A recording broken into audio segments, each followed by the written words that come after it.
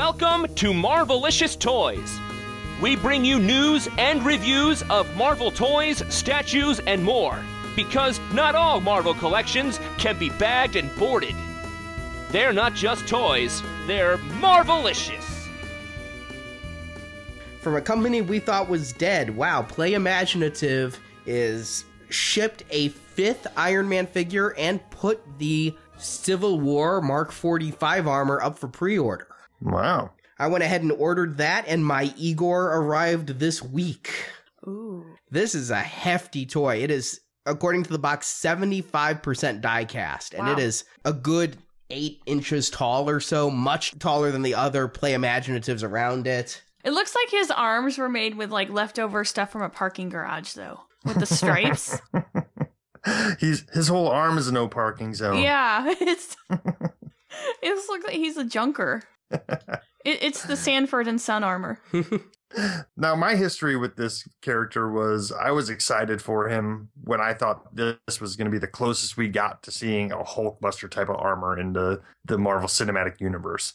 Little did I know that Avengers 2 was coming and an actual Hulkbuster happened. He lights up, Justin. Only if you don't pull his torso in half. Well, this one is totally different than the others. You've got the light switch on the back. You don't even have to pull him open to light him up, but you do have to pop the head off, which was a little tricky the first time I did it.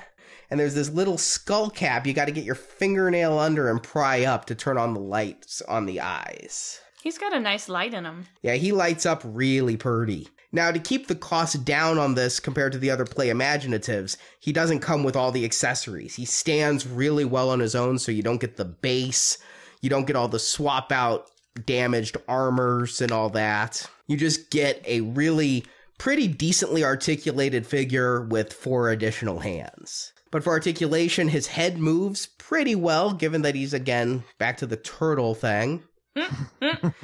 His spine armor actually bends out, so you can, like, extend the little metallic flaps along the spine.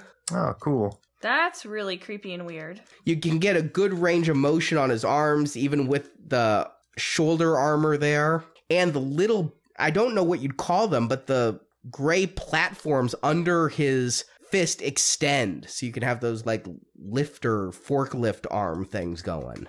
He has a lot of mobility. They did a really nice job with the paint job. He's kind of got this brown wash on him that looks a little rusty or a little bit, battle hardened.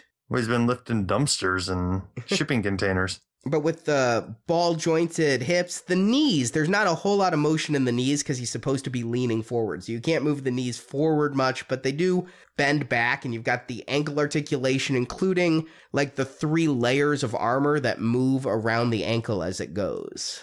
Oh, does he have that midfoot articulation as well? Yes, he does. Nice. Now, the only things that light up are the RT reactor in the chest and the eyes. He does come with alternate hands, but there do not appear to be light pipes down to the arc reactors there. And one of the pairs of hands has fully articulated fingers. So it's like we're dealing with a little hot toy here. Oh, wow. I haven't seen that since an Iron Man release. Yeah. Well, and at this size, you're getting close to a Hot Toys. I mean, if this thing is almost 8 inches, 9 inches tall, you're most of the way to a 12-inch Hot Toys. Yeah, exactly. Only it's Igor armor, so it's It'd be considerably smaller. But yeah, I was really happy with this one. After the past couple Play Imaginatives where I was like, well, the armor was really hard to take on and off that Mark 42. That battle damaged armor was a fingernail killer. Yeah. Getting this one, this was my make or break on if I order any more Play Imaginatives, because I liked the other ones, but I was just not sure. But this one's just a fun die-cast toy. It is very fun. Let me ask you this, something that doesn't come across in pictures is, when we were reviewing the Play Imaginative or the Super Alloy side by side with the Figuarts, we all conceded that the Figuarts actually seemed to be shinier, even though they were more plastic than metal. Does this one still kind of have that matte finish feel to it, or is it more shiny than the Iron Patriot? This one is super shiny, and they did this really neat thing where it is got wear spots. So maybe the shine just stands out more, but like if this existed in life, like where he would wear like on the edges, any place that's sculpted on the edges, it's got metal showing through, and it really makes the other part look shiny. And it's really neat. Like his back, where it doesn't have any wear spots, is super shiny. Yeah, it's a very high gloss die-cast metal. Nice. And they did a nice thing where they made the wear spots different than the regular silver that's on him. Like it's actually like, it feels and looks like it's been scuffed.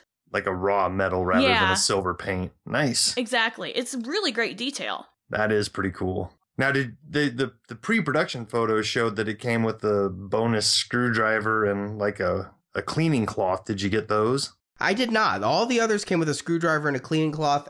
I think by putting the little switch on the outside prevented the need of having any kind of screwdriver. I see that on Amazon. I see that it looks like it came with a shining cloth. I didn't get one, but all the others came with one, and God knows I'm drowning in microfibers. So, you're all in on the Super Alloy? The only thing I'm all in on is Hot Toys. I refuse to say I'm all in on anything else. I'll say I've pre-ordered the next one. So you're saying if they keep doing maybe 1 or 2 a year, maybe you're all in, but if they decide to drop 5 to 10 a year, then it's decision time? Yes, indeed. Isn't that a good way to go? Yeah, that's fair enough. That's the way I would approach it. You know, if they decided, hey, here's half of the house party protocol at once, then yeah, you'd have to kind of really rethink the strategy on that. Well, that's what they sort of teased when they first were coming out. Remember all 4 hammer drones and all of that? But these are now being handled by Bluefin Distribution, which is one of the companies we're going to see in just a couple weeks at Toy Fair. That time of year again. Thanks for watching this video. You can see full episodes of Marvelicious Toys with more collecting news and reviews at marvelicioustoys.com. We also have thousands of toy and collectible photos in our photo gallery. If you enjoyed this video, please subscribe to our YouTube channel. Until next time, make mine Marvelicious.